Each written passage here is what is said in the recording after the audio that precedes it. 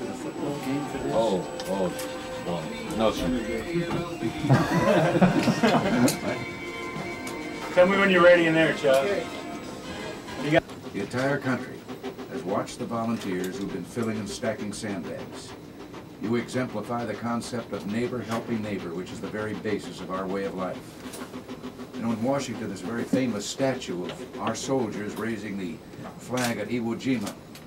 Well, maybe the sight of volunteers keeping back the force of river waters by lifting sandbags would make another dramatic statue symbolizing America's character. I've just returned from visiting a flood-ravaged area in this part of the state.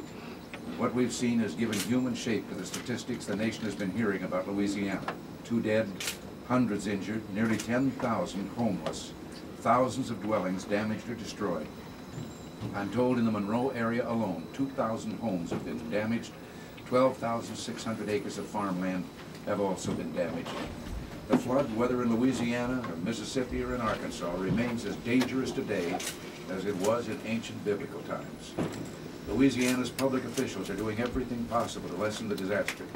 I've been briefed by your governors. They've been doing a tremendous job as well. And as you'd expect, the National Guard and the Red Cross are on the scene, and the Salvation Army. You can take pride in the way your whole state is pulling together to meet this crisis. As in past national disasters, the entire nation wants to come to your aid. Federal and state officials are working now to assess the extent of the damage. I know Governor Treen is framing a request that portions of Louisiana be declared a disaster area.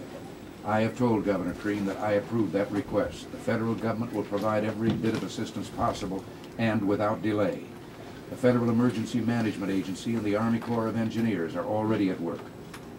We must all do everything we can to help our neighbors in Louisiana rebuild their lives. I know the crest of the flood may not yet have arrived, and the situation may become the helping hand. With your courage and the nation's support, Louisiana will come through the flood, and then you'll do what is in every American's blood, rebuild with hope and determination.